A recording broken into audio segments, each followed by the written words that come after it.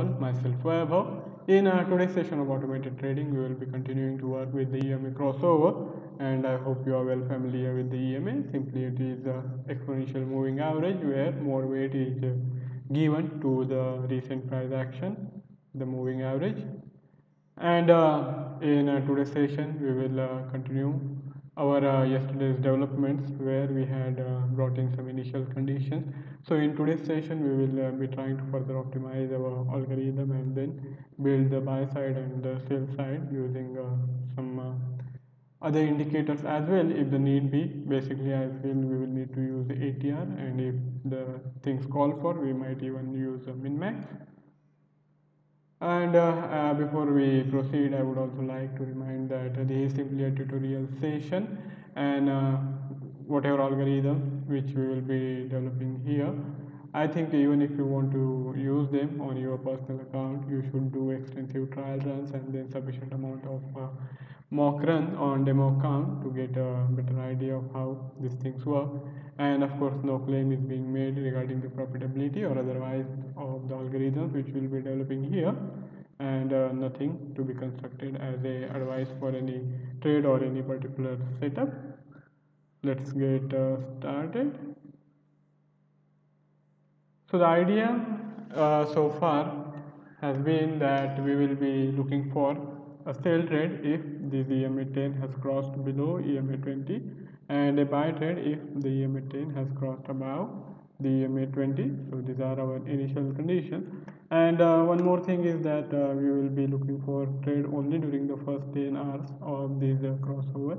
So when the crossover happens at 9 GMT on the 5th of March, we would have looked for a trade only till 19 GMT, and when this crossover happened in a bearish territory on 4, 4 GMT of 10th March, then we would have continued to look for a sell trade till only 14 GMT, so during only initial 10 hours. And then now the question arises is when to buy and when to sell, because these are there is this 10 hours window for us to go for a trade, and then we will now we will look for how to optimize our entry and exit scenario. Before we go into details, I would also like to remind of some instances when this trend chain doesn't hold well for a long time, and only after a few hours we get a reversal in opposite direction. So here you can notice that this bearish crossover came, and then in just a couple of hours the trend changed and it started to rise. And here on this occasion you are seeing volatile moves only for a couple of hours in the buy zone, and then next few hours sell zone, again in buy zone, and again in sell territory, the bearish territory. So such things also happen, and to minimize our losses in such circumstances when the price action is not showing any clear cut direction and it is kind of sideways, then we are going to add one more layer of 4 hourly EMA crossover, and that will help us avoid, if not avoid, at least to some extent minimize our exposure in such volatile times. And we will be using this 4 hourly condition where the underlying theme is same, that EMA 10 should be above EMA 20 for a buy trade, and EMA 10 should be below EMA 20 for a sell trade. So we will be using these as well. So what we will achieve with this condition is that trend change will also be need to be confirmed on a larger time frame of 4 hours along with the 1 hour time frame. So it will act as a better confirmation tool also.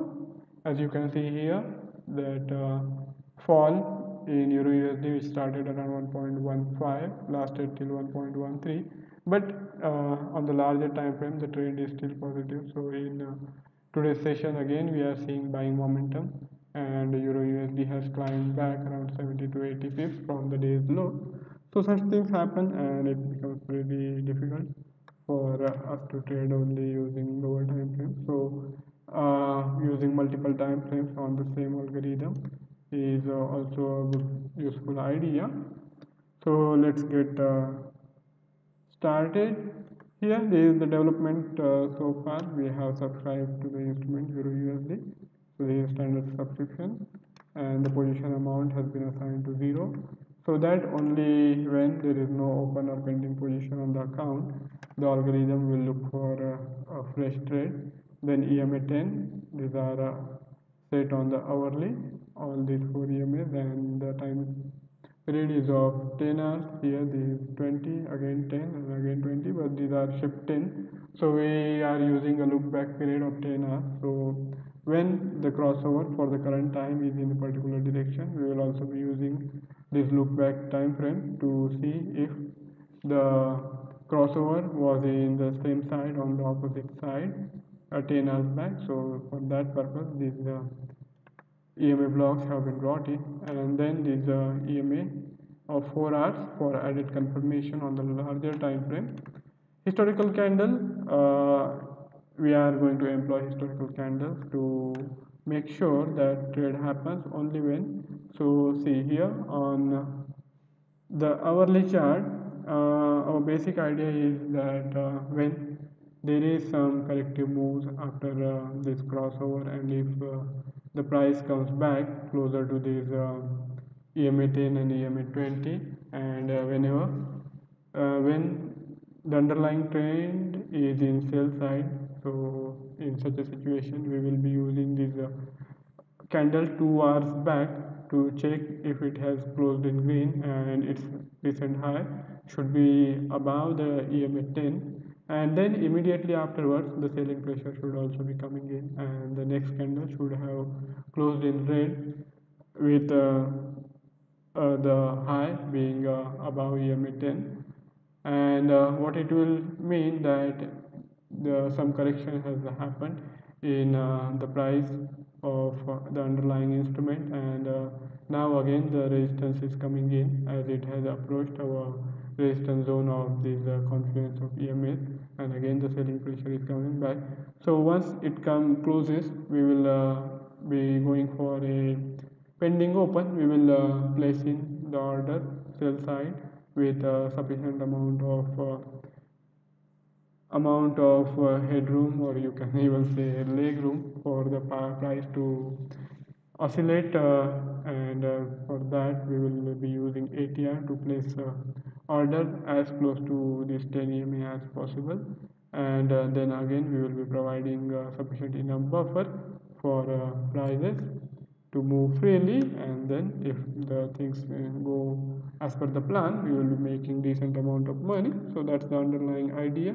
So here also you can notice that when the setup is in the buy side, we will be looking for a candle which has closed in red with the low being below 10 EMA, and then the next candle should have closed in green with the low being below 10, and then we will be placing a pending open with some subtraction from the current price of around 10% of ATR, and then that order will be placed on the lower side, and if things go well, then our order will be getting executed, and we will make a decent amount of money. If not, then we are of course going to use stop losses, and if the stop loss gets hit, our algorithm won't be trading again. So that's the underlying idea here. So let's get started. Now we have used these calculation blocks also, and we have defined the candle close, and we have defined this ED1. The value for ED1 has been at 15 pips, means that the algorithm will be looking for a trade only when the last candle close is within the 15 pips of the EMA 10 hours EMA, and if the candle close is beyond that, the algorithm won't be looking for a trade. So we have defined this optimizing condition just to make sure that too much of volatility shouldn't be there in the price action. Now coming to further optimization, we will add the buy and the sell side. So let's get to working. And we will also need the ATR, the average true range for the day. And I think first we will need to bring in ATR and try to see if we are sufficient enough on basic conditions. Momentum, I think it is in others. Yes, ATR is in this section. We will use the ATR.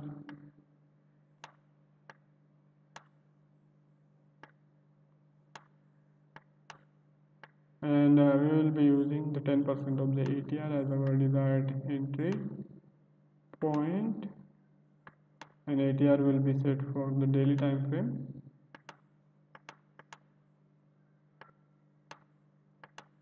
So here is the daily time frame. Shift will be 1. Just to make sure that we are only considering the ATR value of yesterday, as what happens when the new day starts, the initial value is a bit lower as the price action is just getting started. To avoid that effect, we will set the ATR one period back, 1 day back, and the time period is 14. Okay. Now we will need to bring in the calculation expression. We need the component mathematical, and here is the calculation expression.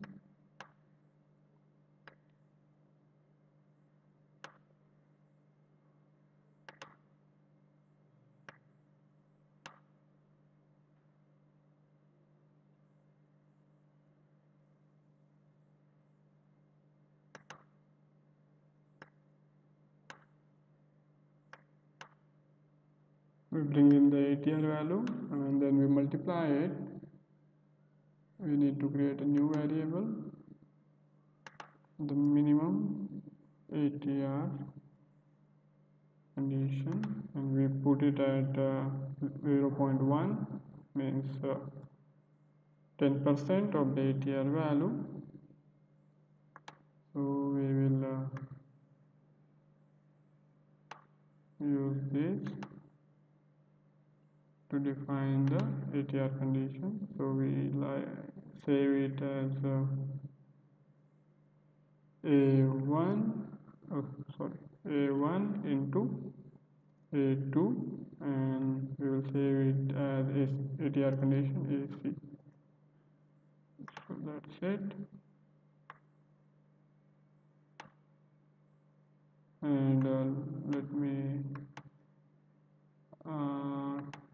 let's keep it color coded so that we immediately notice if the algorithm flow is happening or not.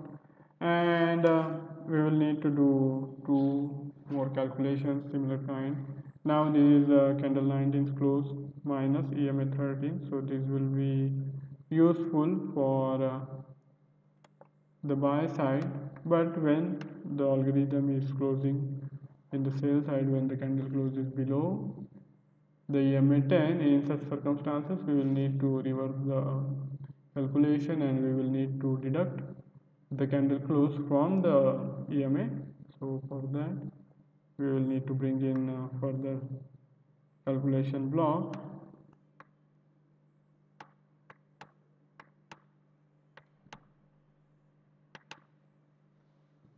Mathematical, okay, and the calculation block is here. We are going to make sure that even during the sell side the candle close shouldn't be too far away from the EMA, and for that matter we want to make sure that EMA 13 is within 15 pips of the candle close. So for that we will need to see the hourly candle close, shift 1, and that is candle 19. So we look for candle 19's close, auto created variable candle 19 and the candle 19 close, and we will deduct A2 from A1, A1 minus A2, and we will write this difference as sale difference, sale side, so SD. So I hope it's good enough. We had saved it as ED, execution difference. Now we are entering into the third row.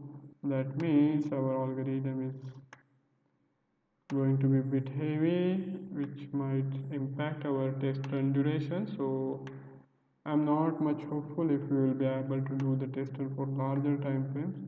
Maybe a day or two we will try if it doesn't take too much of a time.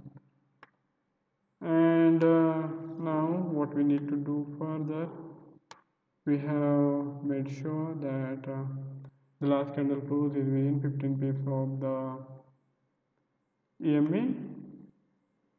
So just let me take a look if we are done with the most of the conditions. I think we need to define the buy entry and the sell entry also, so we will need further calculation blocks and also the order validity time.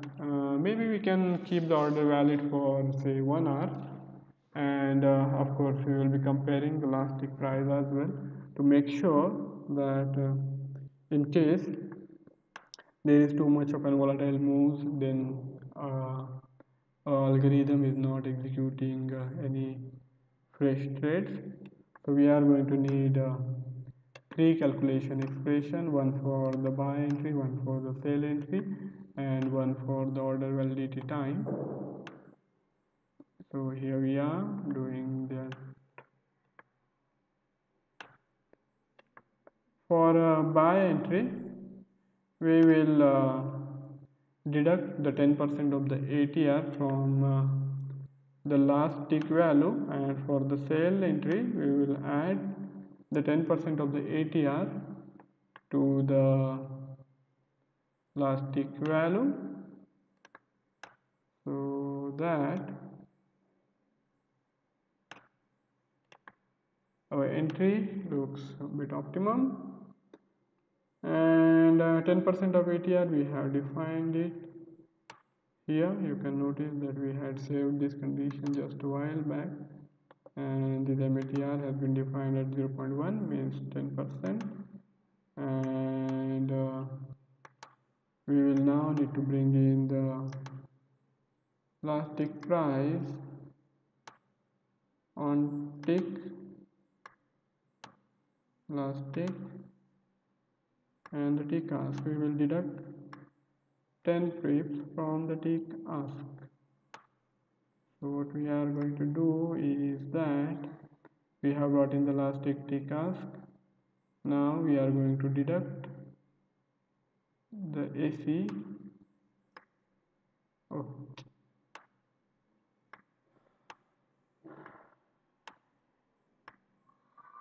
Okay.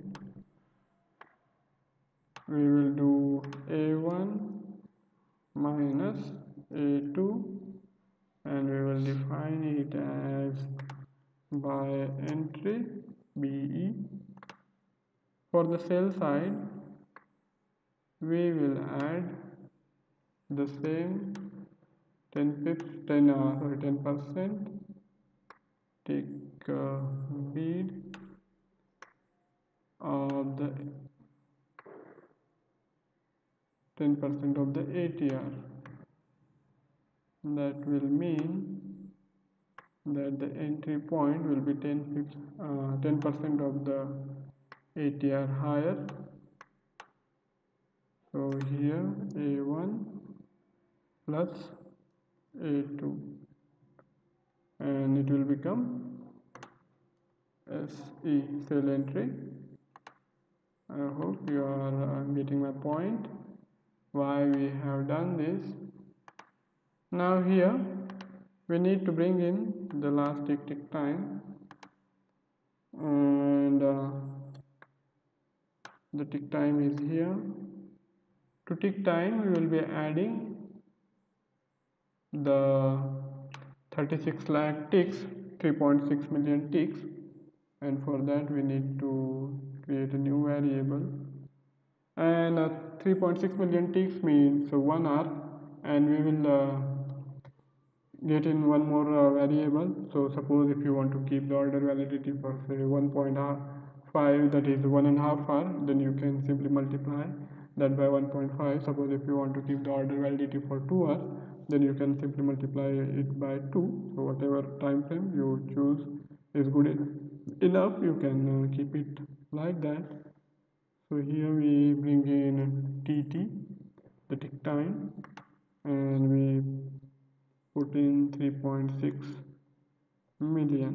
So let me make sure that I am not making any mistake here, as a mistake can be pretty costly for us.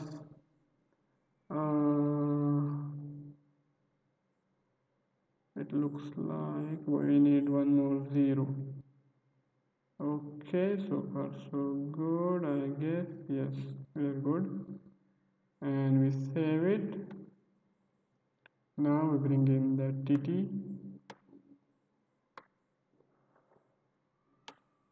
we add it to the last tick time, and we will multiply it by 1. It's not required, but just to give you an idea that if suppose if you want to change the time frame for your own particular use, then you can multiply it by different. So suppose if you want to keep order validity for only half an hour, you simply multiply it by 0.5, or if you want to make it for more hours, you multiply it by that number, and we will simply keep it here 1 OV.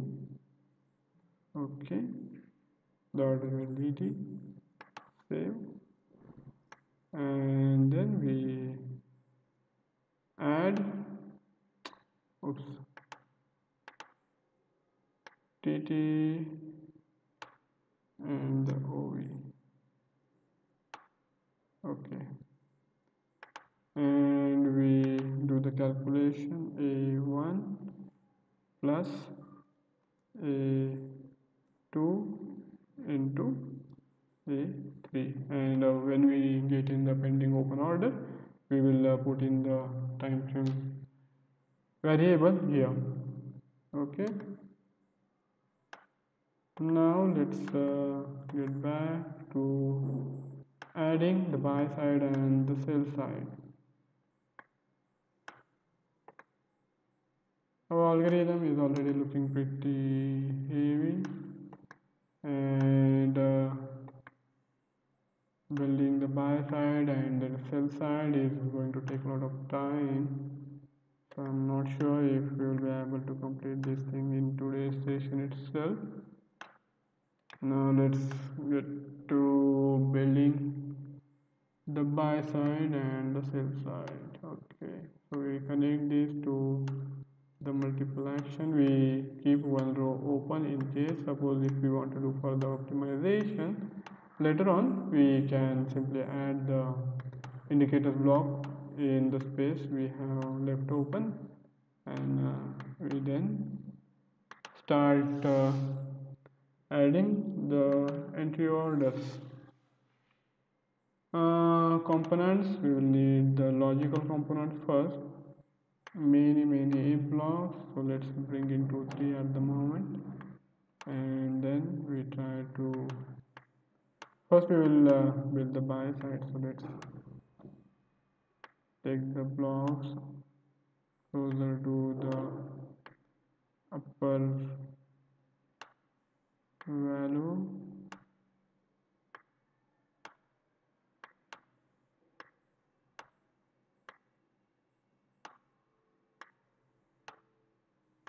First condition is that the current crossover on the hourly chart should be in the buy side, that is EMA 10 should be above EMA 20. So we put in that as our first condition. EMA 10 greater than EMA 20. So first input is greater than second input. Now we need the 10 years, not 10 years, 10 hours back, the crossover should have been in the opposite territory. So suppose if now it's in the buy mode, that the requirement is 10 hours back, the crossover should have been in bearish mode. So we again need to go back 10 hours back, 10 hours back in time and utilize this shift 10 EMAs. The EMA 15 needs to be below the EMA 16. So we put in first condition less than second condition. So these are the requirement on the hourly EMAs. Now we need the 4 hourly EMA also. And as I said, to minimize the turbulence, we have brought in this one more condition, and we simply add the EMA 17. Oh, the EMA 17 should be greater than EMA 18. This is the current value. There is no change in the shift. Shift is at 0. That means it's the current value. So we have put in all these requirements of the EMA in these 3 blocks. So let's take them down and put them where they belong on the buy side.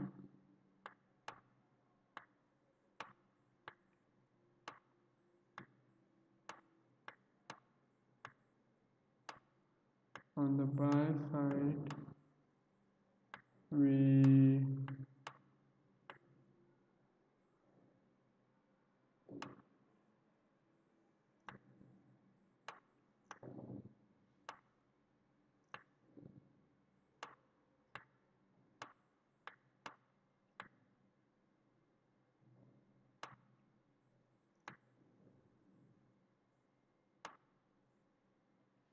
so this is the setup for the EMA requirements. Now we turn to the second row of our indicators and see what more conditions we need. So we need 2 hours back the candle should have closed in the red, and then the 1 hour back, that is the last candle, should have closed in green. So again we will need to compare the candle close and candle open. We need 2 if blocks. Let's get to work here. We'll bring in 3 more if blocks at the moment.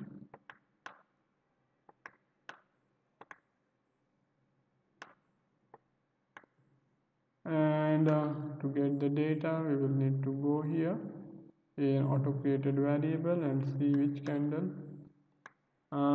First we will check for candle 20. Candle 20 should have closed in red. That means the candle close should be below the candle open. Now we bring in the candle close here and we bring in the candle open here. Shift 2, that is the candles 2 hours back, 2 candles back, and we connect this to make sure that candle close is lower than candle open. It had closed in red. Now turning to the candle with shift 1, candle 19, we need this candle to have closed in green. That means the candle close should be above the candle open. Candle close should be above candle open. So these are 2 requirements for the candle close of last 2 hours. We want candle close to be greater than the candle open. Okay, let's add these conditions to the buy side.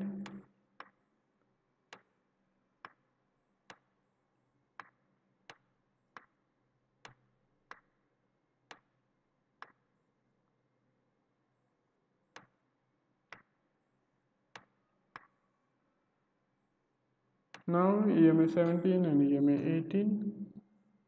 These were 4 hourly EMAs, and we needed the EMA 10 of 4 hours should be greater than EMA 20 of 4 hours. EMA 17 and EMA 18. So the EMA 13 is greater than EMA 14, and the EMA 15 is less than the EMA 16. These are hourly EMAs 10 hours back, 10 periods back, and then these are current EMA drawn on the 4 hourly time frame.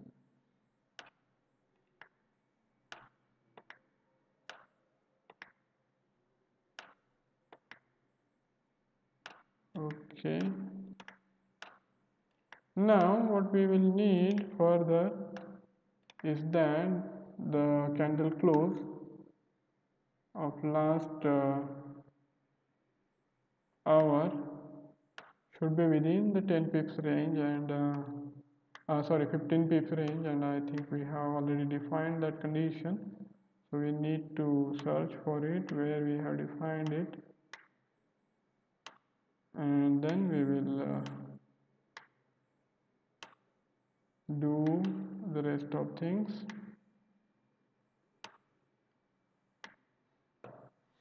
So let's see where we have defined it. This is the 15 pips range, and this is the difference between candle close and the EMA.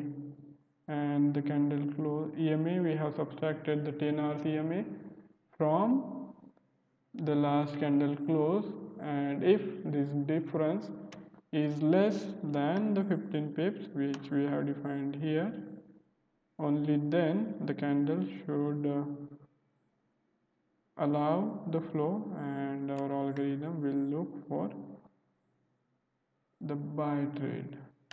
So we bring in ED here, the difference between the candle close and the EMA, which needs to be less than the 15 pips which we have defined using this pip size, and the ED1 which has been defined at 15, and this will need to be less than the 15 pips. So let's bring in one more if condition.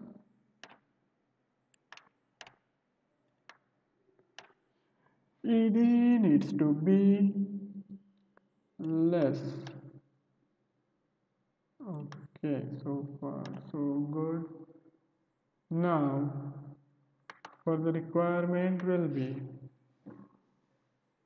that we will now again need to go back to the chart and see how far we have come in our development and what needs to be done further, as we want the algorithm to be developed using rest of the conditions.